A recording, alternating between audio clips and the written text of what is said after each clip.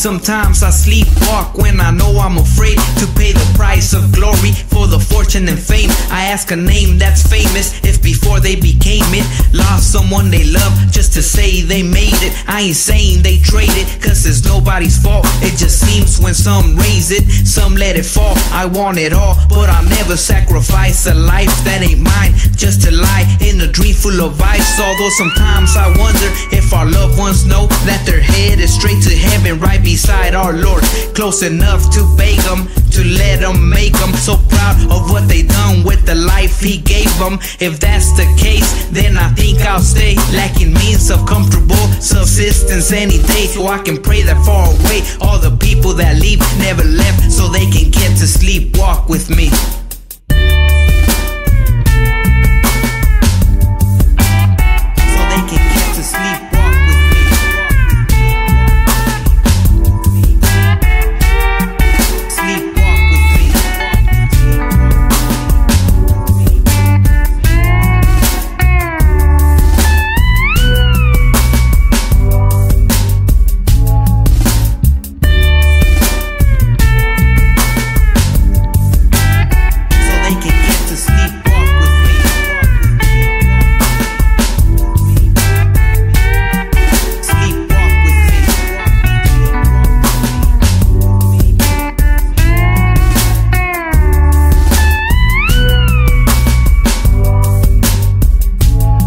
It ain't hard to sleepwalk, cause we all done it once. The hard part is waking up into a dream full of guns, where the drugs will take you back to reality. Then you're done asking yourself what part of that was a dream. Sometimes it seems a tragedy's the only way to unite a family already broken up by the lies. So I fight a couple nights, apologizing a while, and lose a fool that never knew how to feed a mouse. That's too young to understand that their dad was a man who put the valle on the map, but sat way in the back when it came to getting paid. It's like he had a disease, bringing the money and the greed, turning friends into thieves. So please excuse me, Mrs. Safini Shakur, but what about the other moms who lost a kid in this world, who tried and gave you all the gold? But we already know luxuries don't mean a thing next to the ones you love most.